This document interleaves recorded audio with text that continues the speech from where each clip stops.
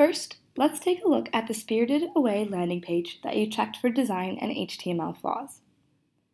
To start out, the main image has faults.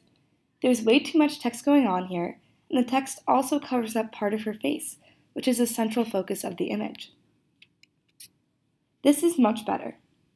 Sometimes it is unavoidable to have the text covering main sections of the image, but at least this minimizes the issue. Keep in mind while choosing main hero media content photos that you may choose to add text overlay to the bottom left of the photo, so the important parts of the picture should avoid that region. Additionally, make sure your images are cropped to the right size. Below this video, there's a link to the Web.Services recommendation for image sizes. Next, let's look at the card deck on this page. You may have noticed a few things wrong with this. First, there's an image that doesn't exist. This is an HTML issue, which means there's something wrong with the code. The link within this code doesn't exist. To fix this, replace the source with the correct link to a photo that you know has been uploaded. Additionally, as stated, these links are not descriptive and therefore are inaccessible. Accessibility will be discussed later on in this course. Just keep in mind that Learn More and Click Here are not acceptable link titles. Another issue with this card deck is the alignment. The buttons are all aligned to different places on the cards, and having two cards on one line and a third below is a design issue.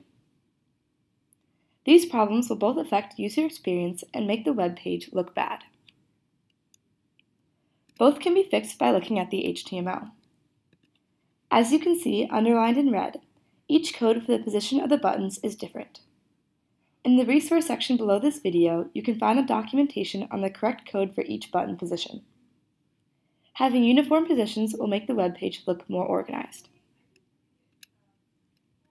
Here, green highlights where the issue arises with the card deck. A card deck can hold multiple cards.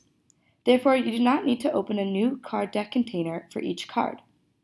By opening another container, the code is moving the new card deck to a different line rather than keeping them all together.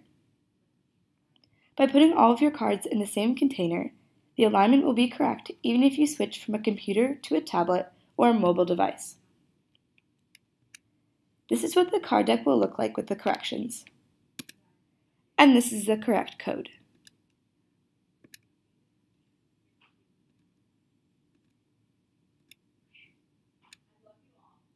One more issue on the site is that the buttons at the bottom of the page.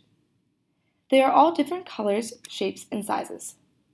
For best user experience, be consistent with the buttons you choose to use, and avoid using light colors such as yellow.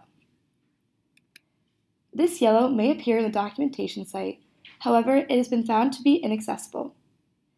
They are inaccessible for people with visual impairments since the contrast is difficult to read. So make sure you don't use this on your own site.